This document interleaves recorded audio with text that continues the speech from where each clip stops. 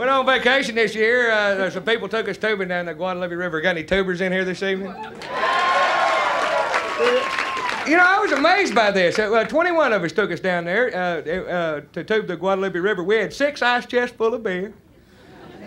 We floated down that river drinking beer for 6.5 hours. Not one person had to pee.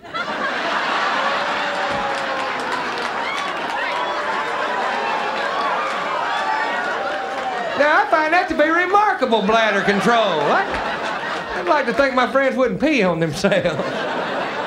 I know I would. That's the best thing about tubing the river. You could just paddle up to somebody you don't even know.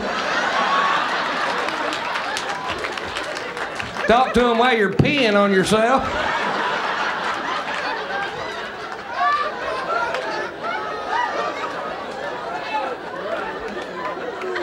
You can tell who's peeing on the river, too, because they all have that same look on their faces.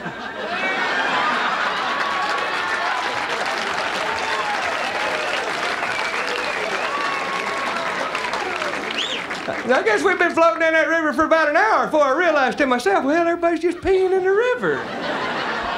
And I thought, well, shit, I'll just pee in the river. Everybody got mad at me. Of course, I was in a canoe.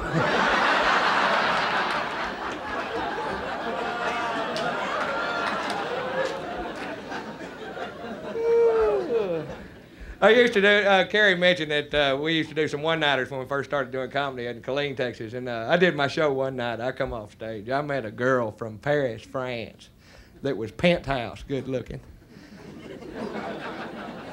And I talked to her for a little bit. She spoke real broken English, not unlike myself. And I found out she was staying at the same hotel as the comedians. Well, I went to lunch on Saturday, and I come back, and she was laid out by the swimming pool in one of them little French bikinis that don't hardly cover up shit. Well, I wanted to impress her, so I ran up to the hotel room and slipped into my Speedo bathing suit.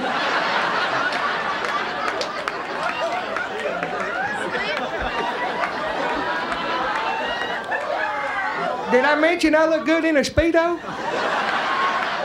Oh, when I sit down, you can't exactly see it.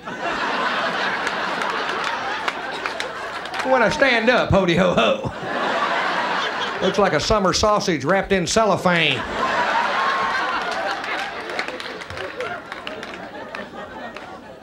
Well, I went out to the pool area. She had gotten in the water by this time, so I just kind of posed around a little bit.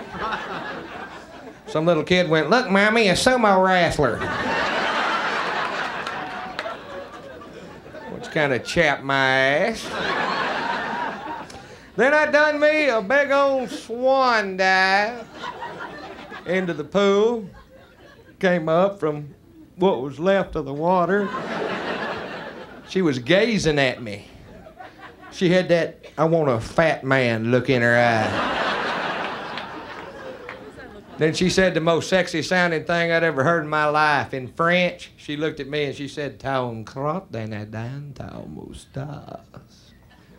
Then she turned around and walked away, and I was in love. Till I found out that meant you have a booger in your mustache.